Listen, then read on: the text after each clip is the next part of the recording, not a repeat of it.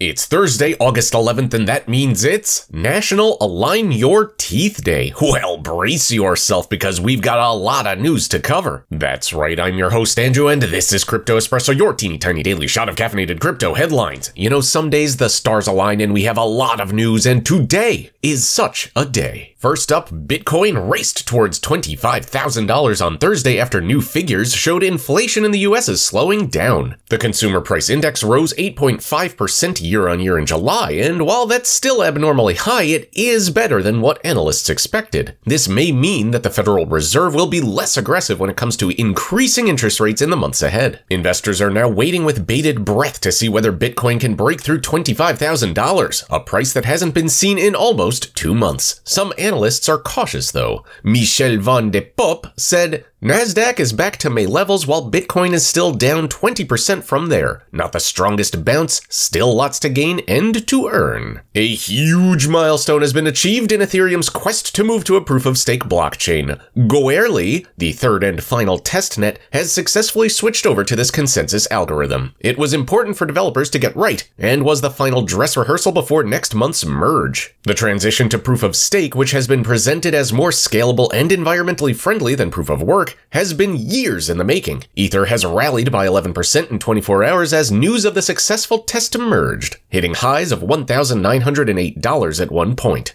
Goerli was named after a train station in Berlin, and the next stop, for developers, is confirming when the merge should happen. Celsius Network is facing not one but 2 objections from the Justice Department in relation to its bankruptcy. The first concerns plans to pay $409,000 in severance to just 19 employees, far more than what US guidelines suggest. One person who's been at the company for just 6 weeks is set to get almost $21,000. Meanwhile, an objection has been raised over Celsius Network's request for permission to sell off Bitcoin. The DOJ says this shouldn't be allowed until the company is transparent about how many coins it owns, what they're worth, where they are, and what the cash from a sale would be used for. Meanwhile, hundreds of thousands of Celsius customers remain locked out of their crypto savings. A new class action lawsuit is accusing billionaire Mark Cuban and Voyager Digital CEO Stephen Ehrlich of duping millions of Americans into buying cryptocurrencies. The court filings allege 3.5 million people lost $5 billion as a result, and the two should be responsible for paying them back. It's claimed young and inexperienced investors were primarily targeted through youth-forward marketing, and the Shark Tank star is quoted as saying Voyager is